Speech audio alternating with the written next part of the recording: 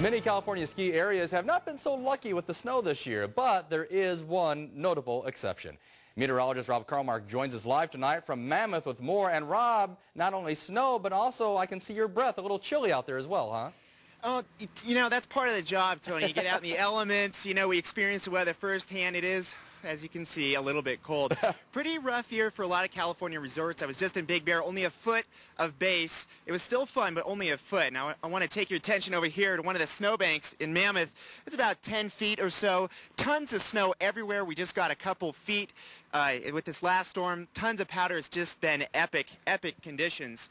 One storm, remember the New Year's Eve storm, we got about 5 inches of rain in San Luis Obispo. Well, here they got 8 feet in 36 hours. Just incredible. So here with Mammoth Mountain, California, representing them is Dana Vanderhouen.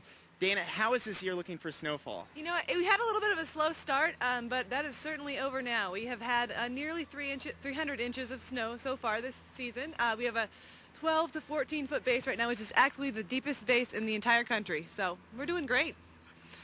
That sounds pretty good. Now, let me ask you another question. When I was a kid, I used to come up here every spring, and Mammoth was kind of an interesting thing because it was a lot of strip malls in a world-class location. It's kind of different now. What are we looking at here? And tell me about all the improvements. Well, what we're looking at right here is the Village at Mammoth. This has been here for 3 seasons. And actually, we have the Village gondola right behind us here that actually connects people from town up to Canyon Lodge. So it's a great way to access the mountain. It's just kind of giving the town a little bit more of a heart and a center. There's great nightlife.